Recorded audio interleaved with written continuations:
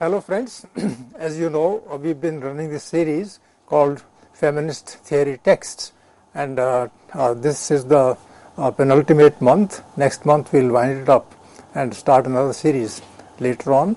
And today's lecture, as Professor Payal Nagpal, who teaches English in Janaki Devi Memorial College, Delhi University, will let you know and will apprise you about the views that the specific author she's dealing with will do.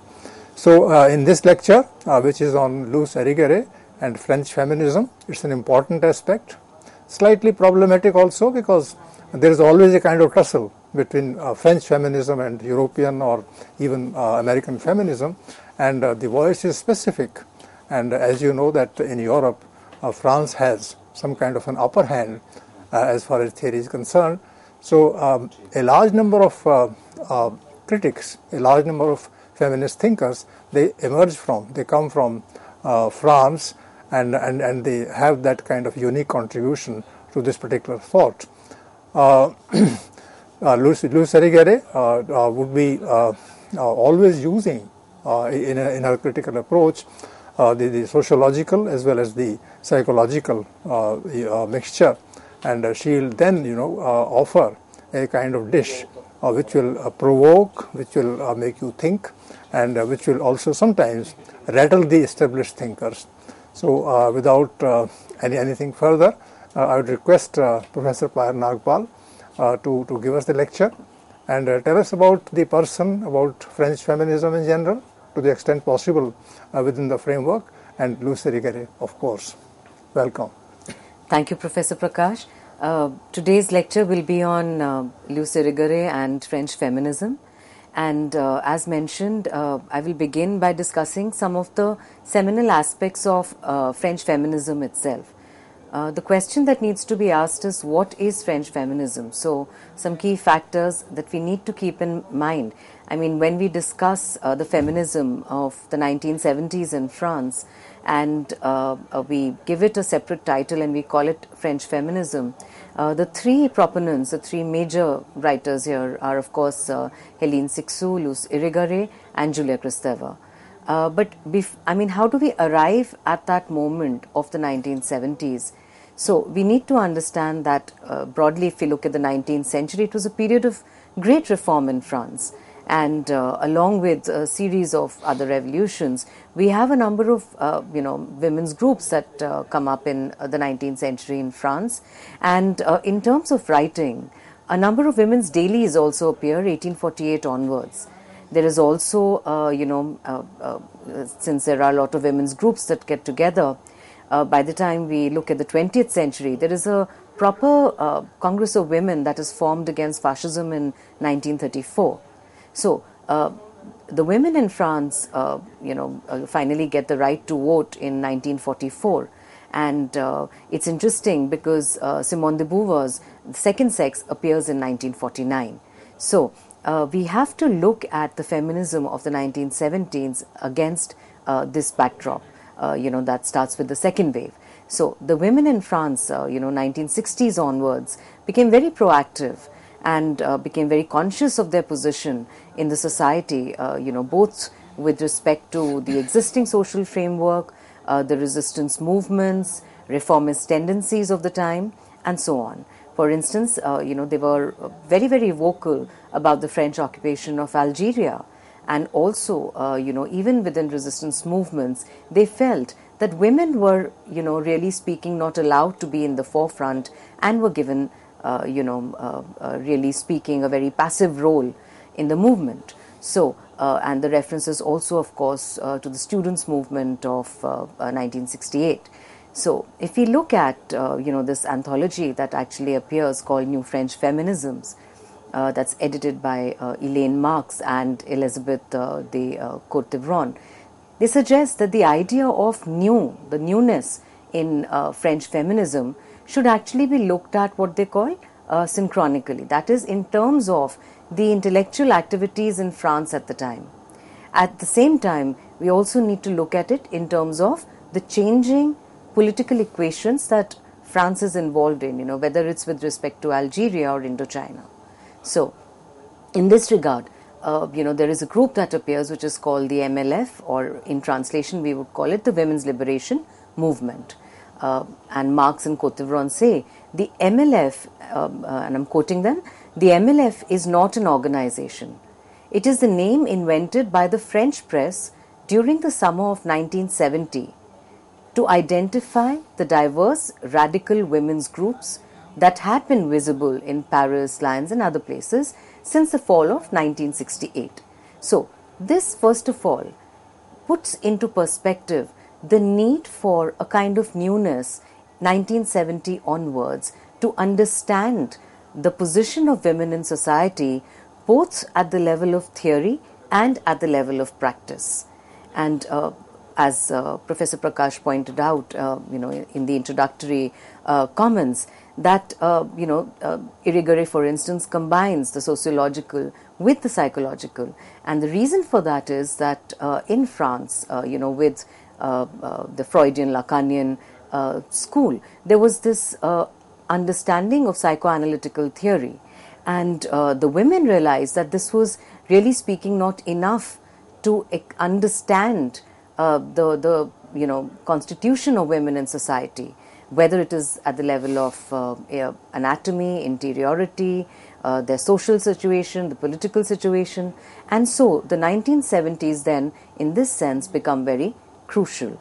So broadly it was felt that there is a phallocratic interpretation that is used, that's dominated by the understanding, really speaking, of men. And women's groups and their contacts with women's associations abroad, really speaking, helped in this regard. And I'd like to share a very interesting episode that happens around this time. This was the placing of the wreath on the tomb of the unknown soldier in Paris. And it said, to the unknown wife of the soldier. And feminists like Monique Wittig and Christiane Rochefort actually, they were also present, and they went to place this wreath at the tomb of the unknown soldier in Paris. And the wreath was dedicated to the unknown wife of the soldier. And the French press was absolutely aghast at this, because the tomb signified, French patriotism and nationalist sentiment and so on. And to share a quotation, the wreath not only challenged these values and these rights, the wreath raised the possibility of another series of values, those unknown, that might have come, that might now come into being through the absent women. So this was actually a very important and, in itself, really speaking, a moment of rupture that we can say, in the context of, the feminism of the 1970s.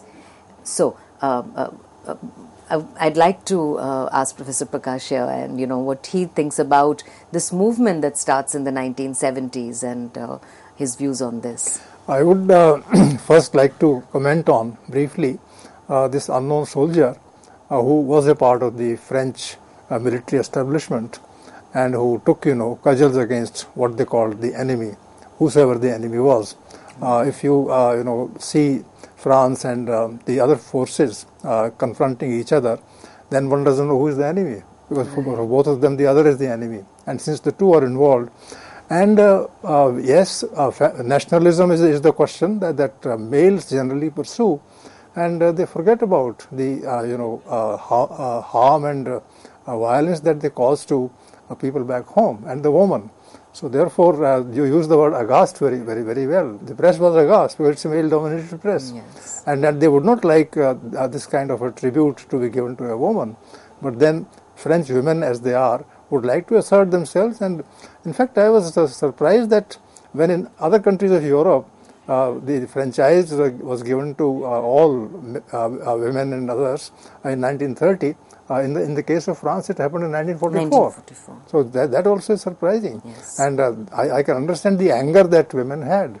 So all these angry women, particularly from French feminism, they come from this background, as you rightly say, and they belong as much to Simone de Beauvoir in the 1949 book, to their own 1968 rebellion and the 70s, and they are very close to us. They are very close to the third world and to international kind of womanhood that they project directly or indirectly. That is absolutely true. I agree with you. And yes, it is surprising that the right to vote, really speaking, completely comes in 1944. And from 1949 to 1968, as you pointed out, there is this. I think this entire build-up that is there for feminists in the 1970s to react in a certain way, because largely speaking, there was this sense that when it comes to psychoanalytical theories, when it comes to activist politics, there is very little space for women, and so there was a need to actually also in the context of the French intellectual scenario, to take the existing theories, especially the Freudian Lacanian school, and to respond to them. And imagine that males generally talk about the body because body for them means some kind of a factor influencing the world, but body in the sense women understand it, that is not there at all. That is all feeling, ideas, rationality, whatever, but women will come forward with the actual idea of the body. Absolutely. In fact, there is a complete denial on that front. And so there is a need for women to express the body, not only, in terms of marking it out, but also in terms of language. And that is something that's taken up in a very big way by these theorists. Mm-hmm. So the intellectual center then of the MLF was the Politique et Psychanalyse, that is the Psych et Po as it was called. And they felt that a revolution can't come through a binary understanding of feminism. So some of the key aspects of the changes that they wanted, and some of the key aspects that they stressed in their theories, was in a sense a disruption of what was called the symbolic order. The sense of a coherent subject as defined by the society was to be done away with, and no coherent subject in that sense. A dislocation of syntax is another very important point. And when we say dislocation of syntax, the idea is not to just look at it in terms of a syntactical approach, but to also bring in semiosis, and so subverting not just the old order, but also the old language. And by old language here, what is meant is the way in which language was understood to be. And the French feminists felt that language was, in a sense, seized, really speaking, by the patriarchal order, and it did not have any space in it for the expression of women. And one of the routes that's then taken by the French feminists is to kind of, intervene into the psychoanalytical construct, and to use women's bodies to understand language. And that is an aspect that's taken up by the French feminists. What do you say about the control of the language, control of the sentence by the male factor of argument, male factor of intellect, and that intellect alone is there to guide a linguistic expression, and nothing else is allowed there? So in fact, the kind of binary that you talk about is established already. Language will always be ordered. It will always be controlled by a particular, syntax and a pattern in the book, in the sentence, and the rest of the sentence is to be controlled by that. So, in fact, intellect and emotion, feeling cannot be separated. But they always talk about, the reason, argument, a kind of order, which is in fact doing damage to language, and doing damage through language to the entire idea of consciousness, which is common to all. Yes, that is true. And in fact, that's one of the things when they talk about disruption of symbolic order, the whole point of, psychoanalytically, the acquisition of language, or for that matter, a dislocation of the syntax itself. So it's not as if they're saying that there has to be complete anarchy, but there is an understanding that the way in which women would write is something that is not really speaking talked about, written about, spoken about. And so language has to create that space. That space must be there for women to express, as you said, passions, emotions, not just, rational ideas, but to go beyond that state of fluidity. So, which is why Kristeva also kind of brings in the whole idea of the semiotic, in language.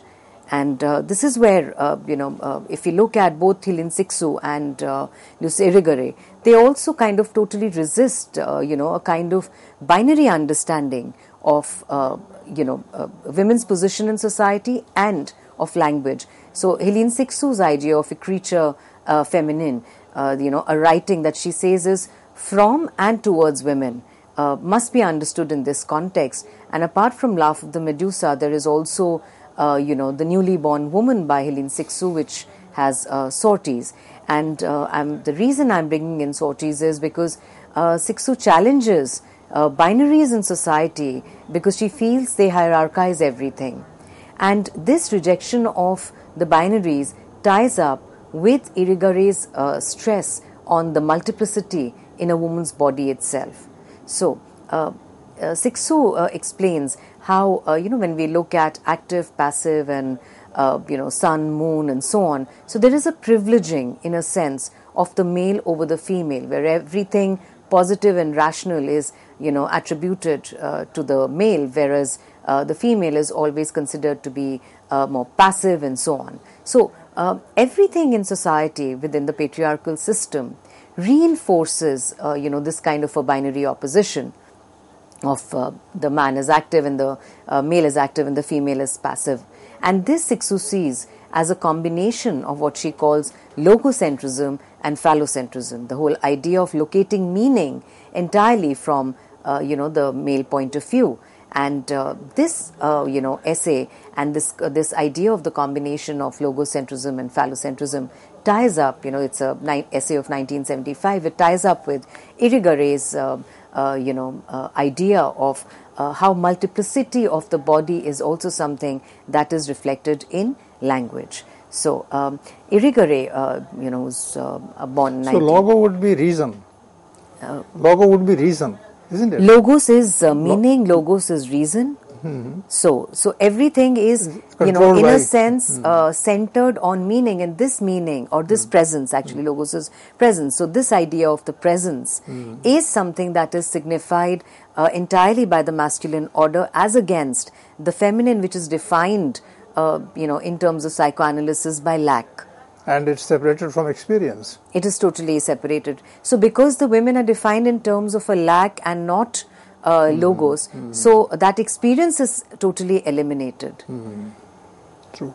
So, in fact, Maggie Hum points out and says that Irigaray addresses a key feminist question.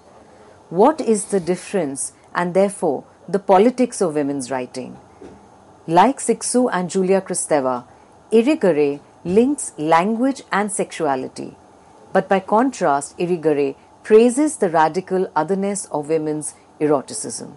So, she praises this multiplicity in the woman's body, and where Sixou talks about the a creature feminine and Kristeva brings in the idea of the semiotic, Irigaray uses the woman's anatomy itself to locate multiplicity of experience and to connect that to the idea of both women's position and the idea of language.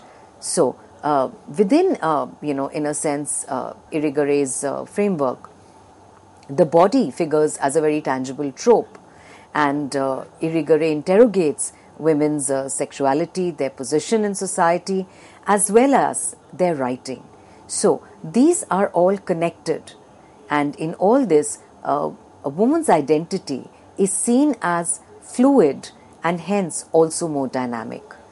And it is this multiplicity that creates space for women's expression.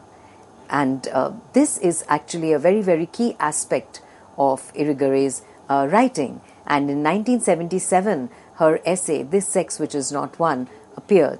And that, in a sense, is a very important takeoff point to foreground the woman's experience both at the level of the body and at the level of ideas. So, here again, I'd request Professor Prakash to, share his views on how Irigaray, in this sense, is, also, I mean, she's part of the whole entire French feminist school, but it's also a very direct response and questioning of the psychoanalytical school. No, that is because they are laying ground for the preference for that expression which is both rational and at the same time emotional. And when you draw a line of distinction between the two, that emotional is not rational and vice versa, then you are in fact denying the possibility of women intervening in the social world, in the ideological and literary world. So it is essential that reason is placed at a place which it deserves, but then beyond that, reason has to listen to what is called the body, what is called the experience, and body and experience, both of them are strangely, weirdly associated only with women, and women feel completely left out of place for that reason. So let the two sections of society understand from each other, and reason definitely should be regulated by the experience that is there all around it. So I believe that it's an approach which synthesizes, then puts things differently, and putting one higher and the other lower. So it's women's this feminism and the women active in it are definitely not just democratic but also deeply humanistic. And in fact, French feminism then becomes a very interesting prelude, in a sense, to feminism of the 90s, particularly when we really speak about feminisms. Looking at the third wave and looking at how feminism cannot be understood. How feminism, let's say, of the West is going to be different from feminism in a third world country, and so on. So, having said that, this kind of an interruption, this kind of an intervention, really speaking, by the French feminists and Irigaray in this context, allows us to actually bring in intersectionalities, really speaking, of many kinds. Then, so this actually brings us, really speaking, to a discussion of an important essay by Irigaray, which is This Sex Which Is Not One. And if we look at some of the seminal aspects here, she uses anatomy to interpret the idea of masculinity and femininity, and how these binaries were seen as a part of the Freudian normalization of woman, so to say. Freudian normalization, in the sense, the whole idea in any case being of a phallocentric approach, where the man is always going to be defined in terms of presence and the woman in terms of absence and lack. So where Freud in the essay Female Sexuality presents the course of the normal woman, in the sense that Freud defines, he presents three different routes, and finally defines what normalization would really mean. So normalization would be, when the woman, the girl as she's growing up, finally directs her attention, to the male figure in the family. And Irigaray shows how Freudian psychoanalysis leaves no space for the development of female sexuality that is independent of this heteronormative mode. The female sexuality remains determined, defined by and confined to the heteronormative mode. So, Irigaray is very critical of this kind of a point of view and considers it to be very reductive, something that reduces the woman to a lack and meant for use. So, can you simplify this word heteronormative?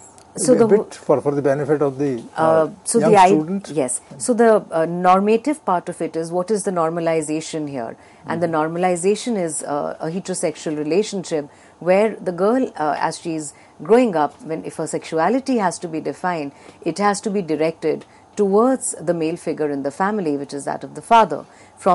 She has to move away from the attachment towards the mother.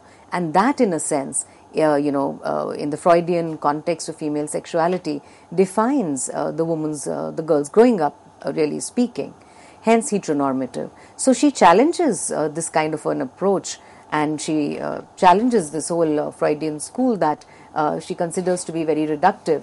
But at the same time, we have to raise this question of the way in which French feminists are responding, in a sense, to the psychoanalytical school. So they are using the tropes that are present there. Friends, in the first lecture, Professor Payal Nagpal has given us the background of the 1970s feminism, which was more or less dominated by the French feminist writers.